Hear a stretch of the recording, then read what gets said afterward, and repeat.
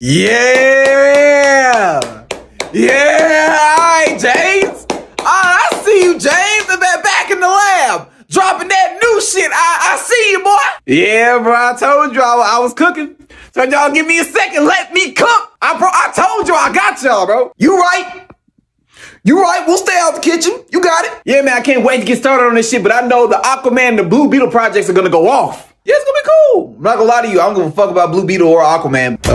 But you know, I'm gonna be there for the Bat family. You know what I'm saying? Gotta support my boy Damian Wayne. Cause I know Dick Grayson coming. Jason Todd. The second I see Jason Todd, it's raps. But you know what you gotta do right?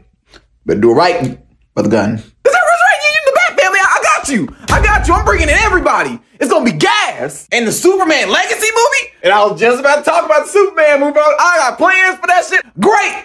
Kill them off. Yeah, it's gonna be fucking crazy. Yeah, kill him off. It's been decades. We don't care. Kill him off. Why? Kill off Superman. You got to. Okay.